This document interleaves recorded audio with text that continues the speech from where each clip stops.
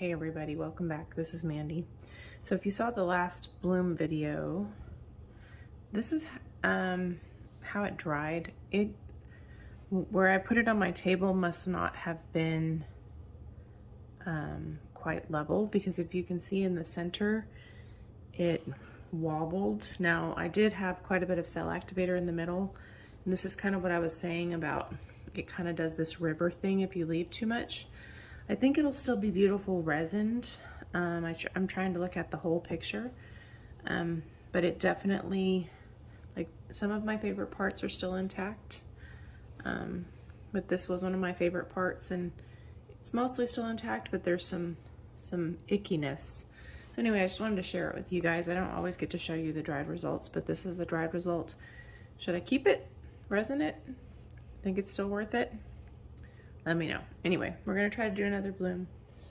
I don't know the colors yet, so let me get them, but I wanted to share that with you guys because I was getting some resin drips off of a painting, so while I was doing that, I figured I'll show you the dry results. So okay, so this is a 10-inch MDF round, and I'm kind of using up some old paint. This is Tiger Lily. This is one of the paints that I rescued. This is Dreamsicle. These are both from Colourarte. That is, I think it's called Magic Slippers. It's a fairly new primary element. It's Pearlescent Teal Boom Gel. That is Medium Violet, which is a color that has been mixed up a really long time, so I rescued it. And this is, I think that's Mars Violet. I don't know if I end up using that or not. We'll see. I forgot. Maybe I do. And that is Turquoise Phthalo, I think. Or, yeah. So, I'm putting down the Dreamsicle first. It's still pretty thick. Now, Dreamsicle is not as old as some of these other ones, but I still had to thin it down. And so this is what I'm trying to do, is take out a few that I need to use that are older, thin them down, let them set, because they're going to have 8,000 million bubbles, and then continually use them in things until I use them. And I'm trying not to mix up new colors, even though I'm like, oh, I really liked this one color. I'm like, nope, use up your colors. And then I love that Tiger Lily color. And one of my favorite soft yellows from Colourarte is Buttercup, because it has kind of a pearl white in it, and so it looks great. It looks great in everything. You don't realize it will until you put the thing under resin, and then you're just like, oh wow. So anyway, I'm tempted to mix that up, but I'm like, no, I'm first going to use up these other colors. So when I was getting these colors, I just kind of pulled, you know, a couple of colors, and I think I'm going to use blue black too, and I don't think I showed you that. And then I was like, I haven't used Boom Gel in a while, so I just grabbed one. So this was pure randomness. Like, I didn't really have a plan. I just grabbed colors, and you know, that's kind of why I keep MDF around, because I don't always want to be committed to something on like a cradled wood board or something. You know, what if I'm not that big of a fan? So that was the Magic Slippers, and then this is the, what did I tell you this was? I just had a moment. Oh, no, that's not Medium Violet. That's not true. That's not Medium Violet. That is Deep Violet from Colourarte. It's a Vivid Intense Fluid Acrylic, so that's not an old paint. I did thin down Medium Violet, and it was an old paint, and I use it in an upcoming pour, but I didn't use it there. And that's Mars Violet from Colourarte. Excuse me. It is a fluid acrylic as well. So don't forget, you can save 20% off of anything from Colourarte using Mandy1120. If you follow my channel, you know I'm a big Colourarte junkie. I do really love these fluid acrylics. Like, I really, really love them. So, if you use them in blooms or you use them in your own pours, they are really amazing and really good quality. So now we're going to put the pearlescent teal on. Now here's just a word of caution. When you put boom gel close to the top of a piece, there's something about boom gel that interacts with your cell activator that can be very positive, but if you put too much, it will continue to react, and it can actually eat up your cell activator. So if you're going to put it near the top, be sparing with it. I get my boom gels from Pixel Paint Designs, which is also where I get my Australian Floetrol. And there is a 10% discount code using Mandy10 in all caps. She ships from the United States, great prices.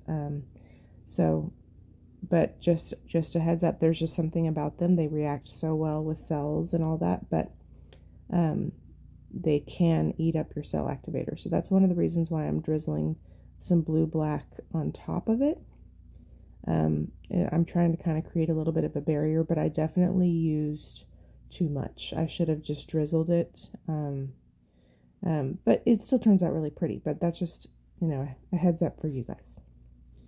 But the other thing that's cool about it is if you use it right underneath the cell activator, it kind of breaks up with your cell activator and creates some really cool lacing. I have some coasters I did a while back where I used the same pearlescent teal, and it just created this lovely shimmer. I should redo some of those. They were really, really beautiful. All right, so white cell activator, we're using M-Gram titanium white paint. You can use Amsterdam. I just really like M-Gram, and I get it at Blick, with Australian Floetrol at roughly a 3-to-1 ratio. So roughly 3 parts Aussie Floetrol to 1 part paint. You know, measurements are a guide, but you really want to look for consistency. And I'm about to put my big old head right in the way. So when you're blowing in the center, for those of you who are still practicing, which I consider myself still practicing because I've been doing blooms a long time and I still have rough days, you kind of want to get the center of your cell activator with your breath, and then you want to pull your head either back or tilt it to the side so you can broaden the reach of your breath and basically enlarge it. One of the things I realize that I do, like, subconsciously is I think I like purse my lips too much when I'm blowing, and I like create narrow breath.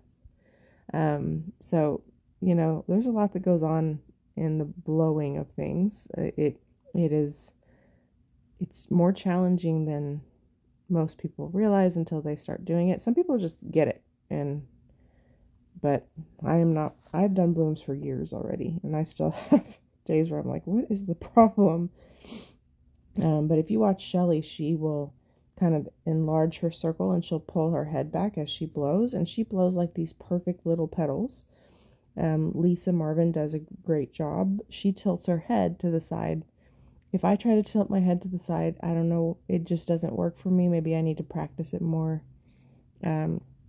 Works great for her, but every time I do it, I think I overthink it and I narrow my breath and whatever. So, but that's the idea. So, looks great initially. I have some, you know, narrow petals, but like I said, that's because I tend to I think I keep my lips too narrow. I need to start thinking about that when I'm blowing them out. But the colors are really beautiful together. And I think this will look really pretty under resin. The boom gel does kind of continue to react with my cell activator. So when I saw the dry result, I was like, yeah, I probably should have used a little bit less of that. But the colors together are great. So I'm just getting some bubbles, and then we'll spin it out. But this was a fun one. I need to use my boom gels more often. I really enjoy them in swipes and in blooms. With bloom gels, in case you're not familiar, for blooms, you can just squeeze them right out of the bottle. They're an acrylic paint, but they have like the perfect consistency. They don't need to be mixed into anything. People have asked me if that applies to unicorn spit. I've never used unicorn spit. I've heard that it does not work the same, but I can't answer that.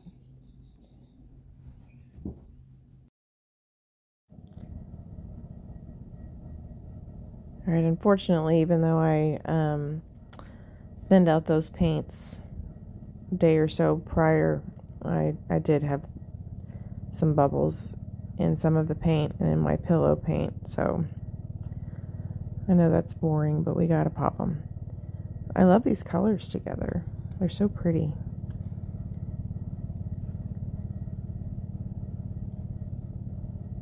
And at this point, I'm probably pretty happy that I used a little too much pillow paint, because I can get some of those weird petals to the edge that, you know, weren't blown out that well.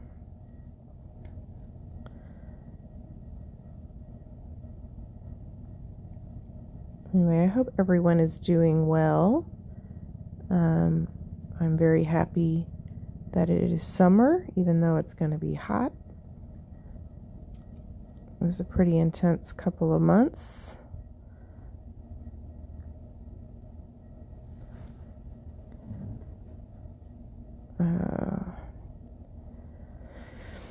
So what I did is I shifted the board a little bit, because for some reason my spinner seems like it's not level, because it seems to, either I'm just unconscious of it when I'm doing it, or it seems to shift my design to one side.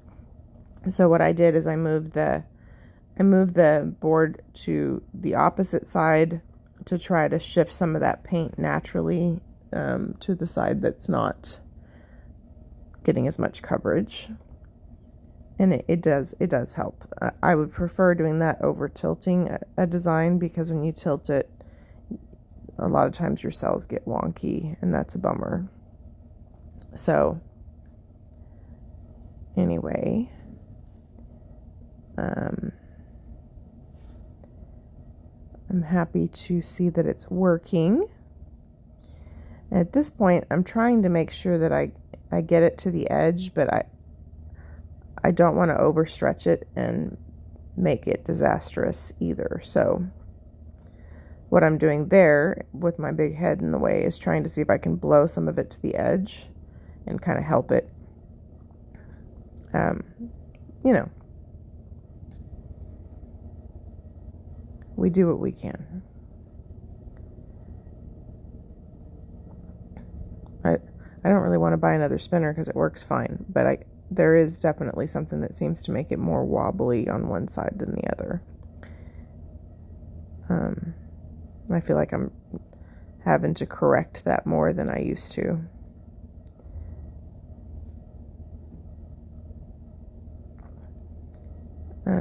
And I tend to obsess over those little blocks of color, but then when I look at them now from the view that you're seeing, I'm like, it really wasn't a big deal. Just leave it there and go on with your life, you know? But that's what we do. We tend to obsess over our art when we're working on it, don't we? And to be honest, 10 inches is still pretty big for me, like for me to blow them out myself. I've been practicing blowing out blooms myself for the last several months, as opposed to using like a hairdryer or something, and to get a decent bloom at 8 or 10 inches when you are practicing is tough. So normally I would have used a hairdryer for anything bigger than 8 inches. So we're going to call it a win because we're learning. So here's our close-up. All right, so beautiful, beautiful shimmer. I love the way the yellow and the Dreamsicle, the Tiger Lily and the Dreamsicle look in the background. You can see a little bit of wobbly in the cells, but I still think it's beautiful.